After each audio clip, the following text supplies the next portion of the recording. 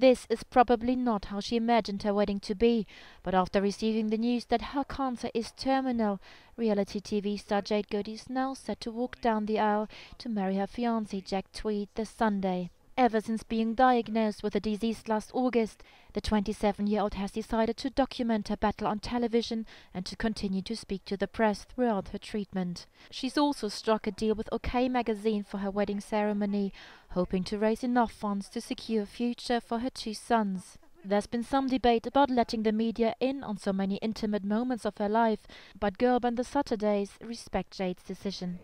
I think no one can pass judgment on it. No. If you're not in that position, you're in no position to make any sort of judgment. And I think she's in perfect position to make as much money as she can for her children. And if she thinks that that's the correct way, and for her, it's a really bad situation for her. And I think she probably wants to help other women, so she's promoting it. Yeah, and I think she's getting criticised for the fact that she's got a documentary following her. But that's been her. That's her. But that's the way all she's known is to do stuff reality-wise, and that's the way that she's trying to make money for her kids. And I think and to good promote, on her. So And it's not just Britain wishing Jade well. Ex-celebrity Big Brother housemate Shilpa Shetty has come out and urged people to pray for the star. The Bollywood actress has been invited to Jade's wedding, but says she's unable to attend due to a busy filming schedule.